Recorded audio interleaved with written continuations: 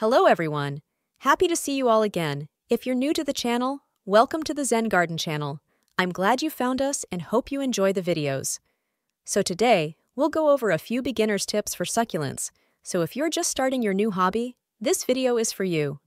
Before we continue, as usual, we're going to reveal our Who Am I plant from the previous video. What we have this time is a Crassula Buddha's temple. The Buddha's temple is a hybrid from the Crassula pyramidalis and the Crassula perfoliata.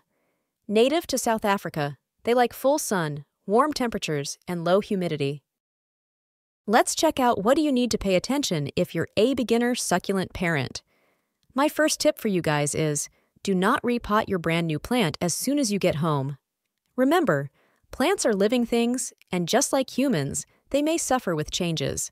Your plant has been sitting in the garden center for days or weeks on the bright sun, and then you're going to bring it home and leave it on the windowsill.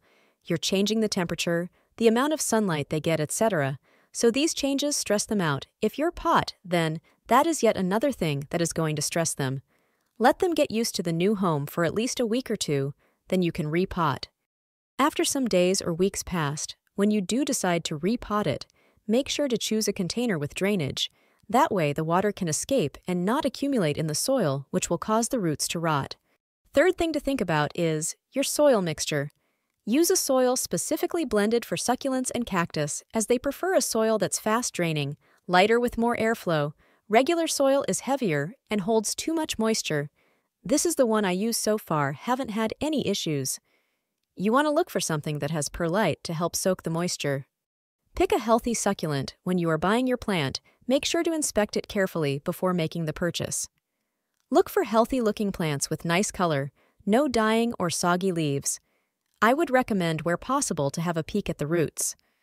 My own experience, one time I bought a very nice-looking succulent, super healthy, but the roots had mealy bugs that I only discovered when she started to wilt. I still have her, she has survived, but it's been a long journey. Watering, this is where everyone struggles, I think. You want to water until you see a little bit coming out of the drainage holes at the bottom, but you don't want that much that it will sit in the saucer. If it does, pour it out. A good rule to follow is to let the soil dry between watering. If you are unsure if you have giving too much or too little water, look for the signs. When your plants need water, the leaves will begin to pucker. If they go soggy or translucent, then the soil is holding on too much water. Light. I cannot stress enough how important light is for your plants. They need at least 4 to 6 hours of light, but be aware of the heat in the summer, as they can also be scorched. Just like we get sunburn. Fertilizer, as any other plant, they also need some nutrients and stuff to help them grow.